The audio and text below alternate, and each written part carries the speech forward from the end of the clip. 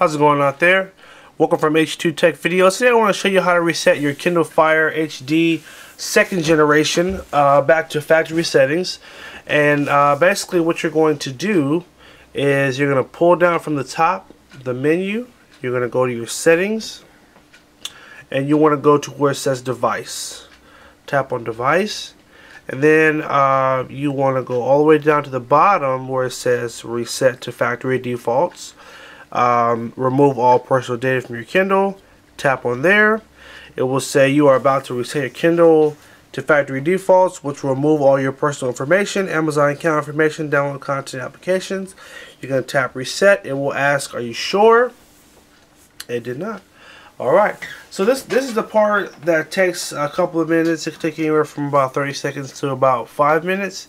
And basically it is taking off your information off, and then it basically resets it like brand new. And then you can rest assured that all your information has been safely deleted. Now you definitely want a factory reset. For example, if you've bought a Kindle and decide to return it, or if you decide to give it away to someone else, you definitely want to reset it first. If not, you're going to give someone a device with all your information on it, which is not the best idea, just because you may be logged into your email, or you may have some personal files on there. You definitely don't want to have that stuff just floating around for anyone to see. So, anywho, we'll take a second. Again, this part usually is pretty fast, and then just so I can show you what the screen looks like when it gets back to the beginning, when it's totally been factory reset. I think we're there actually.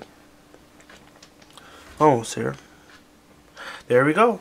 And you'll be at the screen where it does ask you select the language, and that's how you know it has fully been reset back to factory settings.